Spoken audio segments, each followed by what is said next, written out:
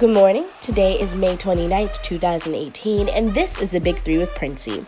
Last night, the Golden State Warriors defeated the Houston Rockets, becoming the champions of the Western Conference. They have successfully dunked their way into the NBA Finals and will play the Cleveland Cavaliers for the fourth time in a row. Oh, brother! The Cavs will fly to Oakland to play the team Thursday, May 31st. Speaking of flying, pedestrian televangelist pastor Jesse Duplantis is asking disciples to donate money to his ministry so that he can purchase a $54 million jet. The pastor went to Twitter and released a video and said this. I really believe that if Jesus was physically on the earth today, he wouldn't be riding a donkey. Think about that for a minute. He'd be in an airplane preaching the gospel all over the world.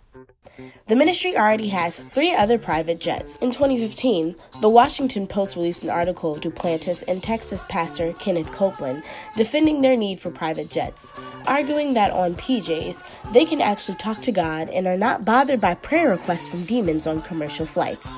Let's all remember tonight to keep Duplantis in our prayers.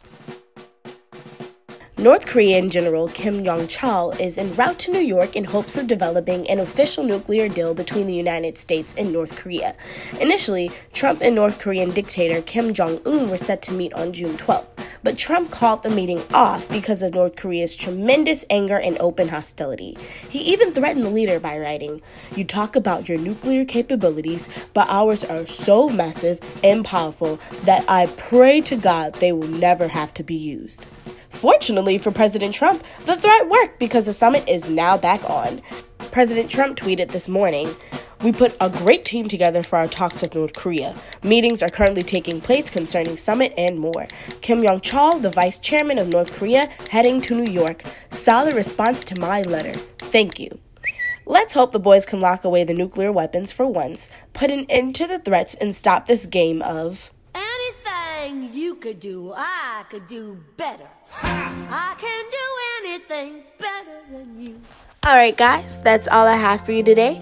I would like to say happy belated Memorial Day to all of the men and women who have sacrificed their lives for this country. We are very grateful.